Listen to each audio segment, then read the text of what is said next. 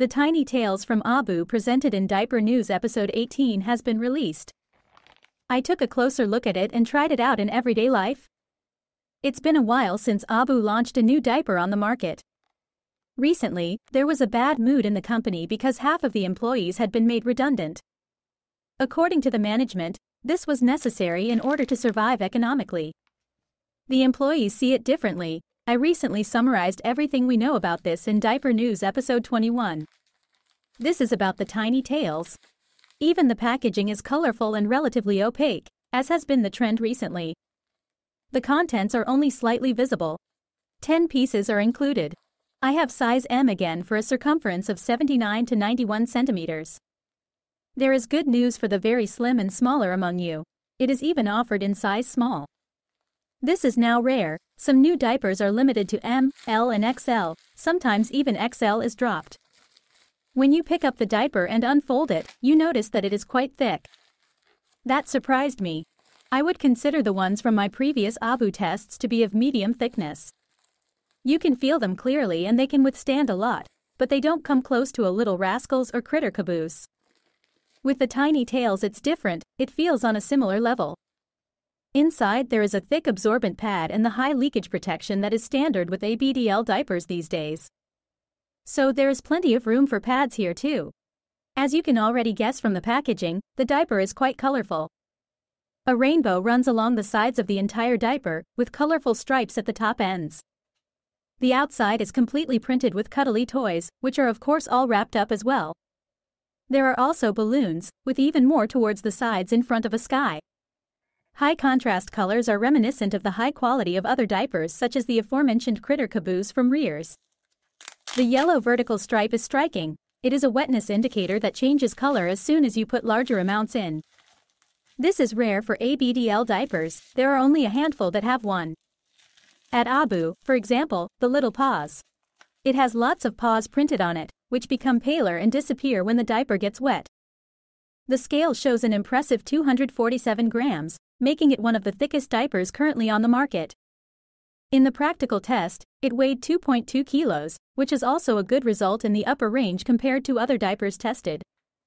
The manufacturer has improved significantly here, as some of the other diapers in the portfolio only managed to reach a range of around 1.5 kilograms to 1.8 kilograms in the practical test. The empty weight and therefore the thickness were also lower. I bought them in Abu's own EU store, as they were only sold exclusively there at the market launch. A pack of 10 costs €36.95, so we are at a unit price of €3.70 per diaper, which is also in the upper range when you consider the entire ABDL market. A Critter Caboose, for example, is only slightly thinner, but only costs €2.74 per diaper, which is almost €1 less. In relation to a slightly thicker diaper, this surcharge alone does not seem justified. In addition to my order, I had to pay €8.95 shipping costs to Germany. Unfortunately, the diaper is not yet available in any independent store where it might be offered a little cheaper. The only way to save would be to buy at least 4 packs, then there is a 12.5% discount in the Abu EU store. With 4 packs, the pack price drops to €32.34 and a single diaper costs €3.22 instead of €3.70, a saving of 48 cents each. This reduces the gap to the competition, but it is still not the cheapest thick diaper. However, I still think that Abu is on the right track. Several diapers are so expensive that the price is not in proportion to what they offer. This is precisely my biggest criticism. If the price is high or even increases significantly, the product must also improve, which has not happened so far. The extreme example is the Peak Abu, which has now also been slightly reduced to €3.30 per piece. It is significantly less durable than the Tiny Tails and is only partially printed. Until recently, the Little Kings cost just under €4 per diaper with a lower absorbency. It also has cotton, which many people don't like. The price of the Tiny Tails has only dropped slightly and is still in the upper range.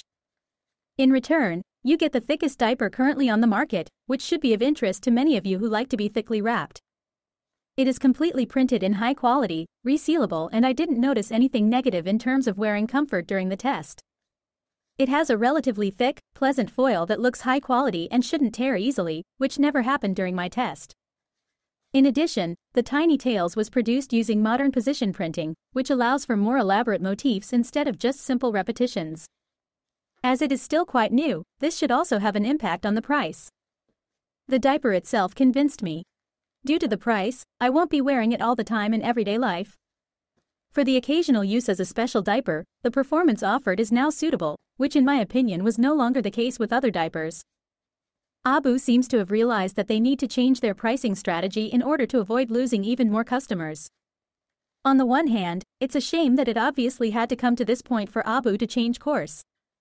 On the other hand, I think it's good that things now seem to be getting better and that diapers from this company are becoming more attractive again. I actually like them because they are very committed to the ABDL community by supporting various events.